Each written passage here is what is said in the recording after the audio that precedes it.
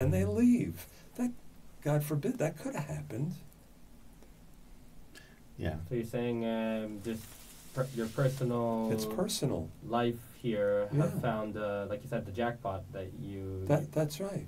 Yeah. It's not the pizza, I can guarantee it's not the Not pizza. pizza. I had a customer tell me this week, he said he's been thinking about Aliyah since they were married, because that's how he chose his wife, that somebody, a woman who'd be willing to make Aliyah. And he said that he felt like, and he has little kids, so he says he felt like he was in timeout. And now the timeout is over, and he can come back into the world, this being the world. So That's good. yeah, but it's you know, it's definitely for many people it's challenging. You know, it's a culture shift. For some people, it's an economic shift. So it can be challenging, but some people are looking for challenges. You know, they feel.